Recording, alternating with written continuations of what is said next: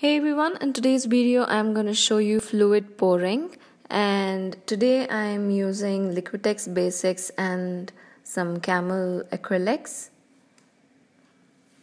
I've mixed them with pouring medium and now I'm adding a little bit of silicone oil. Make sure you add only 2 to 3 drops of silicone oil.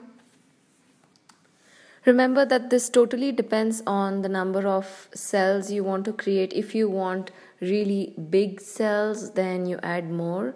But when you add silicone oil, the end result of the painting will have a lot of oil on top of it once it dries. So here I'm just swirling it once around so the silicone doesn't just remain on top and gets mixed a little. You mix this really well if you want multiple tiny cells. Now I'm adding the paint one by one, each color at a time. And this is totally your choice. You can add it however, in whichever sequence that you want. I'm just playing around. This is actually a pouring medium I bought from a local art supply store. It is locally made by them and not of any known brand.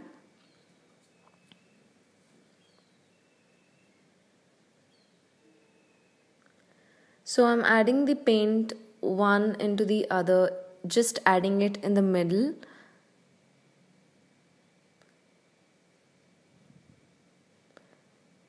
Again, you can experiment with this. Try different ways, different techniques. See, I just added it with a swirl. I wanted it to mix up the whole thing. So just play around with it with different combinations. Choose whatever colors that you want. This was just an experiment. I wanted to try the local pouring medium. I find Liquitex pouring medium to be a little pricey. It is really good but pricey. This one was just 150 rupees for 1 liter.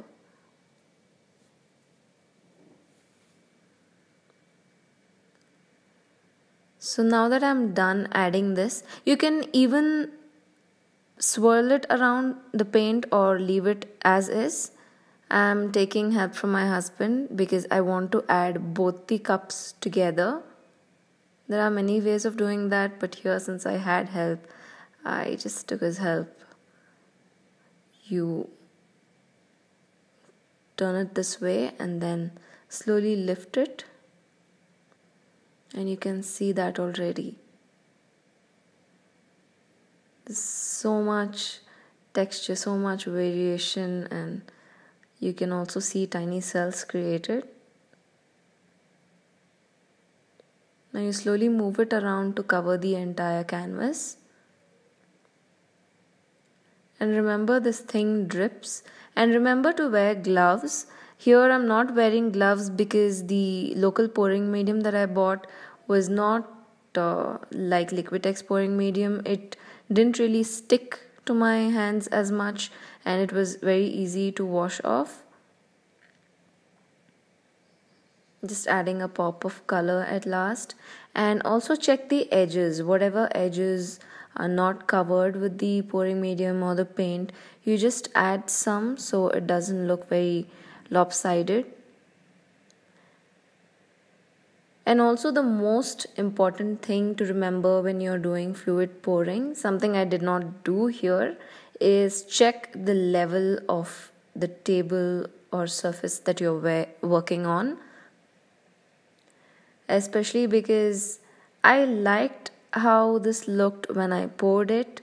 At this stage I really liked it, but then slowly I saw that all the paint moved to the top right corner, and that was mainly because my table wasn't balanced.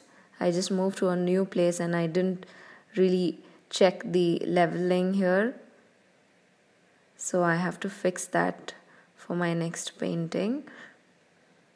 Anyway, you can see tiny cells appearing now. Now I'm using a butane torch to make sure I get rid of bubbles, any bubbles under it. You can also see that cells form because the oil comes in contact with the heat. So you can see that effect. Be very careful when you're doing this. You might find a few sparks sometimes.